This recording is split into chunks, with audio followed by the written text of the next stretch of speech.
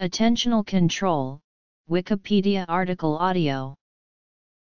Attentional control refers to an individual's capacity to choose what they pay attention to and what they ignore. It is also known as endogenous attention or executive attention. In lay terms, attentional control can be described as an individual's ability to concentrate. Primarily mediated by the frontal areas of the brain including the anterior cingulate cortex, attentional control is thought to be closely related to other executive functions such as working memory. Sources of attention in our brain create a system of three networks: alertness, orientation, and executive control. These three networks have been studied using experimental designs involving adults, children, and monkeys, with and without abnormalities of attention. Research designs include the Stroop task and Flanker task, which study executive control with analysis techniques including event-related functional magnetic resonance image. While some research designs focus specifically on one aspect of attention, others experiments view several areas, which examine interactions between the alerting, orienting, and executive control networks. More recently, the Attention Network Test, designed by Fan and Posner, has been used to obtain efficiency measures of the three networks, and allow their relationships to be examined. It was designed as a behavioral task simple enough to obtain data from children, patients, and animals. The task requires participants to quickly respond to cues given on a computer screen, while having their attention fixated on a center target. General overview of research. Development. Early researchers studying the development of the frontal cortex thought that it was functionally silent during the first year of life.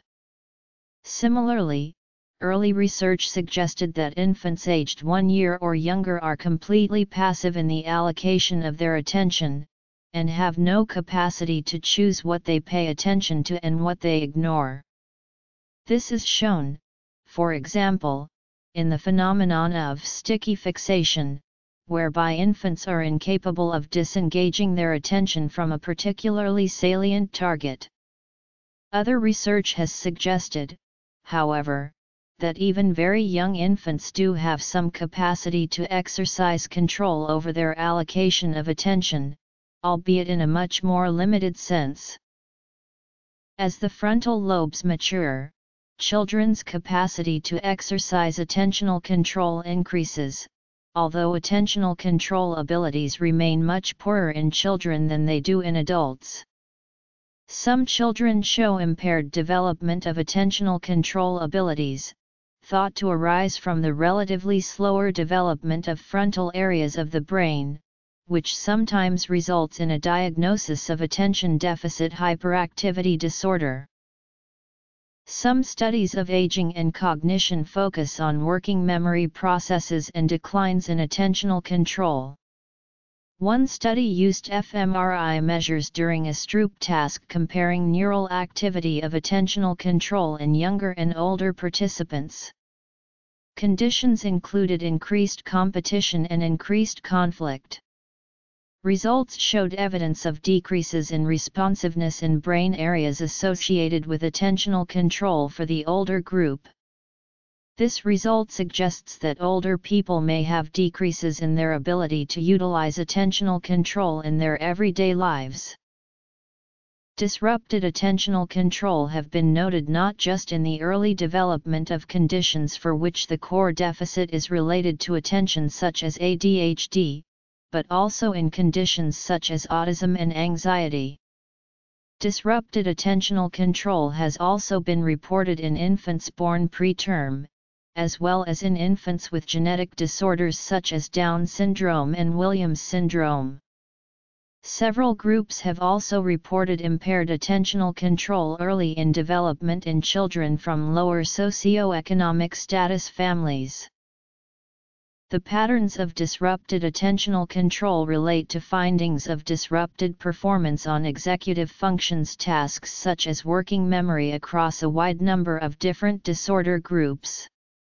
The question of why the executive functions appear to be disrupted across so many different disorder groups remains, however, poorly understood. Infancy. Studies have shown that there is a high probability that those who suffer from low attentional control also experience other mental conditions.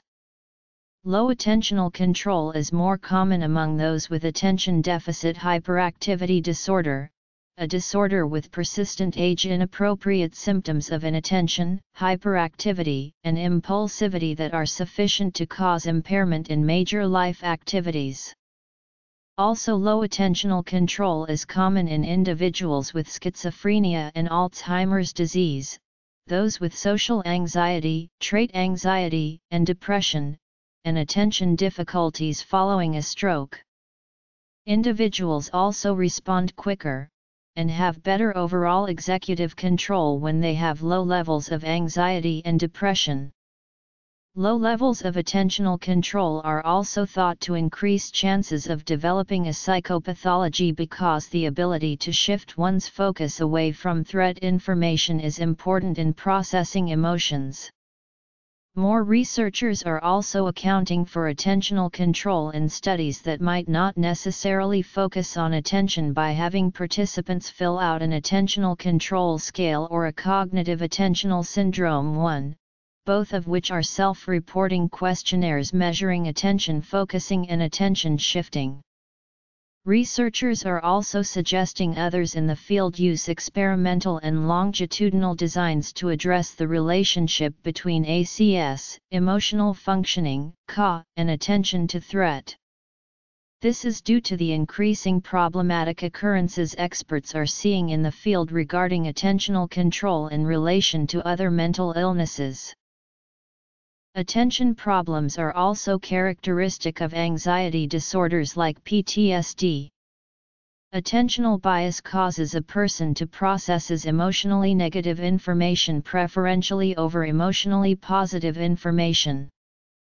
Participants were selected after being measured on scales for PTSD, anxiety proneness, attentional control, and attentional bias. Results indicated attentional control was inversely related to attentional bias. PTSD patients with higher attentional control exhibited less attentional bias.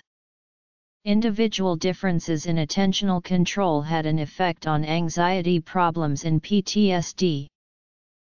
Childhood. Attentional control theory focuses on anxiety and cognitive performance. The assumption of this theory is that the effects of anxiety on attentional control are key to understanding the relationship between anxiety and performance. In general, anxiety inhibits attentional control on a specific task by impairing processing efficiency. There are three functions associated with this theory. The inhibition function prevents stimuli unrelated to a task and responses from disrupting performance. The shifting function is used to allocate attention to the stimuli that are most relevant to the task. The updating function is used to update and monitor information in working memory. There are three main hypotheses associated with attentional control theory. First, the efficiency of the central executive is impaired by anxiety. Second, anxiety impairs the inhibition function, and third, anxiety impairs the shifting function. Studies related to attentional control and performance take two differing approaches. Specifically, research on attentional capture has two modes, voluntary and reflexive.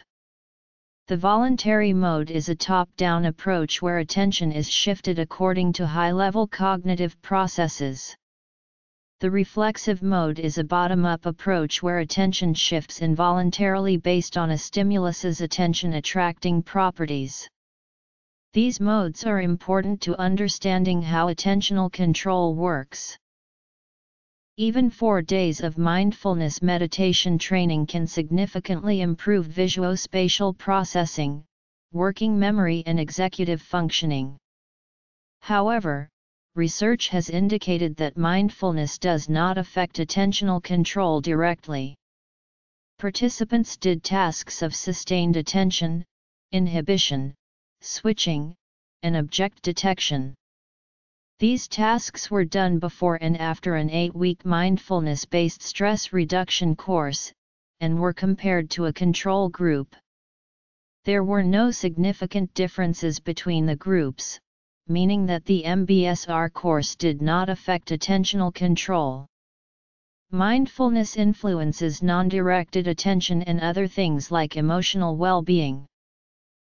Modular approaches view cognitive development as a mosaic-like process, according to which cognitive faculties develop separately according to genetically predetermined maturational timetables. Prominent authors who take a modular approach to cognitive development include Jerry Fodor, Elizabeth Spelke, and Steven Pinker. In contrast, other authors such as Annette Karmeloff-Smith, Mark Johnson, and Linda Smith have instead advocated taking a more interactive or dynamical systems approaches to cognitive development. According to these approaches, which are known as neuroconstructivist approaches, cognitive systems interact over developmental time as certain cognitive faculties are required for the subsequent acquisition of other faculties in other areas. Elderly. Amongst authors who take neuroconstructivist approaches to development, particular importance has been attached to attentional control, since it is thought to be a domain-general process that may influence the subsequent acquisition of other skills in other areas. The ability to regulate and direct attention releases the child from the constraints of only responding to environmental events, and means they are able actively to guide their attention towards the information-rich areas key for learning.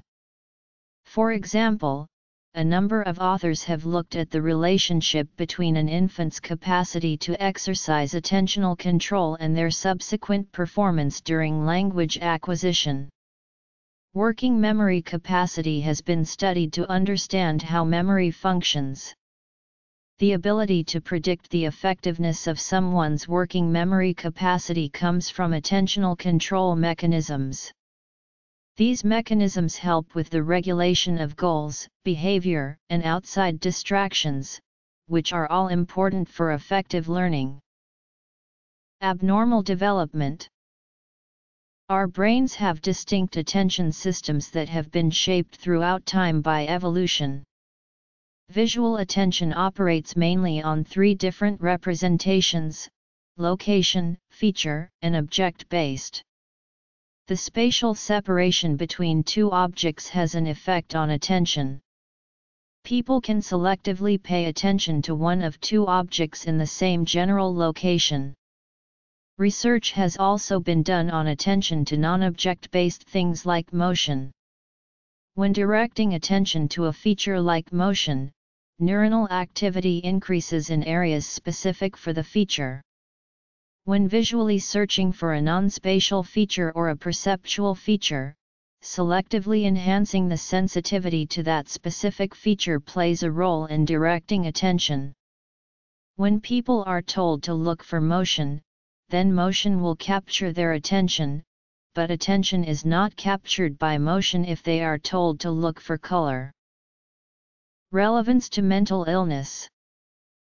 According to fMRI studies of the brain and behavioral observations, visual attention can be moved independently of moving eye position. Studies have had participants fixate their eyes on a central point and measured brain activity as stimuli were presented outside the visual fixation point. fMRI findings show changes in brain activity correlated with the shift in spatial attention to the various stimuli. Behavioral studies have also shown that when a person knows where a stimulus is likely to appear, their attention can shift to it more rapidly and process it better. Other studies have demonstrated that perceptual and cognitive load affects spatial focusing of attention. These two mechanisms interact oppositely so that when cognitive load is decreased, perceptual load must be high to increase spatial attention focusing. Applications. The cocktail party effect is the phenomenon that a person hears his or her name even when not attending to the conversation. To study this, a screening measure for attentional control was given that tested a person's ability to keep track of words while also doing math problems. Participants were separated into two groups: low and high span attentional control ability groups. They listened to two word lists read simultaneously by a male and a female voice and were told to ignore the male voice. Their name was read by the ignored male voice. Low-span people were more likely to hear their name compared to high-span people. This result suggests that people with lower attentional control ability have more trouble inhibiting information from the surrounding environment. Performance. Mindfulness. Learning. Visual attentional control. Spatial focus of attention. Auditory alertness.